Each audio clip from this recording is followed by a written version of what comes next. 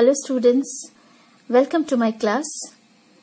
Today we are going to discuss bases. In my previous video, I had taught you about acids, properties, preparations, chemical properties, and now I will be talking about bases, and that will include the definition, the types, the factors on which we classify, that is classification, method of preparing, chemical properties, physical properties, and this video is really going to help you a lot building your basics, and I'm sure you will like the video and all your doubts will also be clear. Children, please like, share and subscribe my channel if the video is really helping you out. Okay, so now let's begin. A base is a metallic oxide or a hydroxide. We can include ammonium hydroxide also, though ammonium does not come under metallic. Actually, when we say base, it's a metallic oxide or metallic hydroxide. Also ammonium hydroxide, which react with the hydronium ion of the acid to form salt and water only. Like we spoke about hydronium ion, that is acid in water is able to produce your hydronium ion because acid has got one hydrogen, which we had discussed in the previous video. Here we say that base will definitely react with the hydronium ion of the acid produced, and it will form salt and water only. That means there is no other product other than salt and water. And when we say a basic oxide, it's a metallic oxide. If you remember, standard 7 we had done, a metal reacts with oxygen to give you a metallic oxide, a non-metal react with oxygen to give you non-metallic oxide. So we discussed about acid oxide in the previous video. Here we are talking about basic oxides, which is a metallic oxide, and it contains one oxide ion, O2 minus. It will react with an acid to form salt and water only. So whenever we are defining, we are giving the definition of a base or a basic oxide, and we are talking about it reacting with either the hydronium ion of the acid and forming salt and water only. So the only word has an importance here. When we talk about basic hydroxide, it is the metallic hydroxide which contains hydroxide, so hydroxyl ion, and it will react with acid to form again salt and water only. So please don't make mistake when you write the definition. Then we come to an alkali. An alkali is a base which is soluble in water. So definitely all alkalis are bases, but all bases are not alkali. So only those which are water soluble, the bases which are water soluble is an alkali.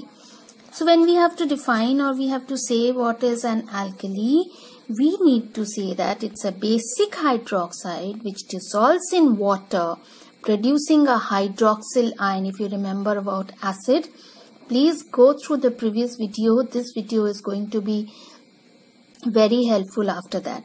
So alkali is a basic hydroxide which when dissolves in water produces a hydroxyl ion as the only negatively charged ion. So when we say sodium hydroxide, potassium hydroxide, these are strong alkalis. Calcium hydroxide, ammonium hydroxide are considered as weak alkalis. So the strength, that is strong base or a weak base, strong alkali or a weak alkali, depends upon the dissociation of hydroxyl ion.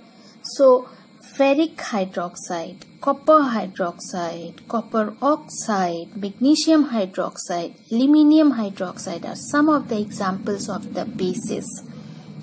Copper oxide with HCl will give you salt and water. Sodium hydroxide and HCl will give you salt and water, no other product.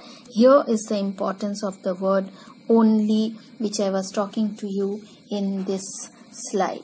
Okay, now let's go to the next one. And the next slide, I have noted down about the classification of bases. When we have to classify bases on the basis of strength, strong alkali undergoes complete dissociation. We were talking about it just now. And a weak alkali has got a low concentration of hydroxyl ion, and we spoke about the examples in the previous video. If we are taking down on the basis of acidity the number of hydroxyl ion which can be produced per molecule of the base in an aqueous solution, it is monoacidic, diacidic and triacid. So monoacidic base is sodium hydroxide, potassium hydroxide, ammonium hydroxide, 1 OH minus, 1 hydroxyl ion. Diacidic 2, that is calcium hydroxide, copper hydroxide. Triacidic 3, aluminium hydroxide, ferric hydroxide. So these are the classification of bases. Now we come to preparation. So when we are talking about preparation from metals, directly metal oxide, about the metallic oxide, the basic oxide, we had just discussed the definition in the previous slide. So sodium and oxygen gives you sodium oxide. Reactive metal with water, like if you have potassium with water, you'll get potassium hydroxide and hydrogen. These equations were discussed in the hydrogen chapter of standard 9. If you want, you can go and check it once. You were asked also to see that video of hydrogen. It is really going to help you a lot as far as chemistry is concerned. Okay, so calcium and water also gives you calcium hydroxide and hydrogen. So hydroxide bases are produced. Metallic oxide and water, like sodium oxide and water, gives you sodium hydroxide. A base is given. Calcium oxide and water gives you calcium hydroxide. There is also a method of double decomposition by which a base can be formed. That is salt solution and a base like ferric chloride and sodium hydroxide gives you ferric hydroxide. I'm sorry, this 3 will come out. And sodium chloride. Copper sulfate and sodium hydroxide will give you copper hydroxide and sodium sulfate. In this case, you get precipitates. If you remember the video of analytical chemistry, where sodium hydroxide and ammonium hydroxide gives you metal hydroxide with a salt solution. So with a color like ferrous hydroxide will give you dirty green, ferric hydroxide will give you reddish brown, copper hydroxide will give you pale blue precipitate, and so on. So if you want, you can check that video of mine also. It is already there. You just have to subscribe my channel and check the topic, and you are going to see it. Please watch. It is really going to help you a lot. We come to the next method of preparation, that is metal sulfide with oxygen will give you metal oxide and sulfur dioxide. This was done last year in standard 9, and if the standard 9 children are seeing, it is for you. That a metal sulfide with oxygen will give you metal oxide and sulfur dioxide is given out. Decomposition also, metal carbonate will give you metal oxide and carbon dioxide, and I have shown examples here which is really going to help you because practice is needed here. These kinds of equations are given in the question. You will be asked to prepare something from something like zinc oxide from zinc sulfide, and you are also asked to complete the equations and so on. So it is very important for a student of 9 and 10 to prepare the chemical equations properly. Then sodium nitrate and potassium nitrate do not decompose on heating. These are some of the salts which will not decompose. There was one complete table which I had taught you, so you are please requested to check my videos on chemistry. They are really going to help you clearing all your doubts and build a strong base in chemistry. I can guarantee this. Metal nitrate will give you metal oxide, nitrogen dioxide and oxygen. Yes, but sodium nitrate and potassium nitrate will not give you sodium oxide. They will give you sodium nitrite and oxygen, and they will not give you nitrogen dioxide. Even the preparation of ammonium hydroxide is a combination reaction. This is a very common reaction which we have done it so many times when we were teaching you sublimation also. Now the physical properties. Yes, the bases have a sharp, bitter taste. Indicator, it will turn the red litmus blue, methyl orange to yellow, phenolphthalein colorless to pink. It has got a soapy touch, and this is only because when you touch the base there is oil in your skin, and it will quickly form a soap and therefore a soapy touch. It definitely acts as a strong electrolyte because it can dissociate, and it has got a very mild corrosive action on skin, which is much less as compared to the acid. So the next slide. Yeah, chemical properties. Strong alkalis with carbon dioxide will give you carbonate and water. So sodium hydroxide with carbon dioxide gives you sodium carbonate and water, a very important reaction. Neutralization, yes, you know this. Acid and base will give you salt and water. So here base is calcium hydroxide, acid is HCl, giving you the salt, calcium chloride and water. Precipitation, the salts of metal in solution with a base produces precipitate, which I was talking to you just now.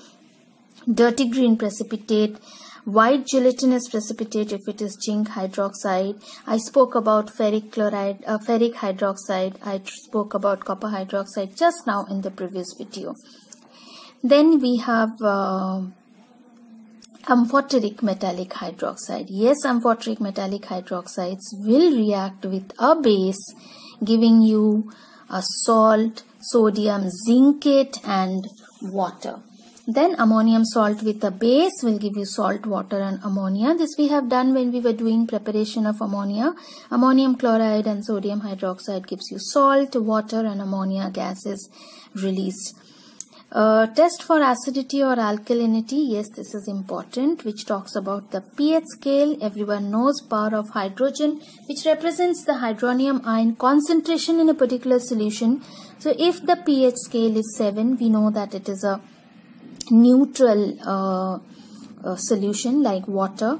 If less than 7, it will be acidic. More less than 7, more is the acidity, like from 6, 5, 4, 3, 2, 0, 1, the acidity will increase, and greater than 7 up to 14, that is 8, 9, 10, 11, 12 is basicity, and it increases as it becomes more than 7. So this is a very common concept which all of you know.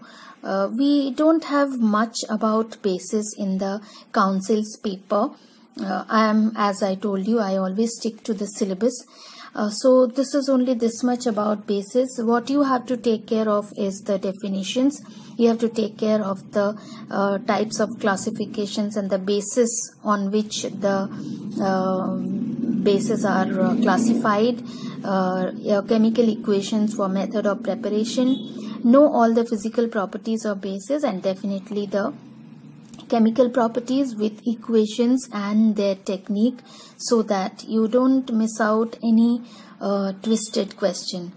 Okay children, please watch my video and do share, like and subscribe my channel. It really builds